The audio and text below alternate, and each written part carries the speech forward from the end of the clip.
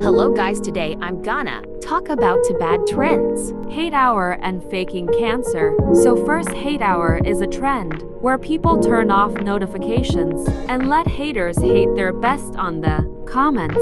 I hate this trend because it can be attention seeking. It also manipulates people into saying nice words.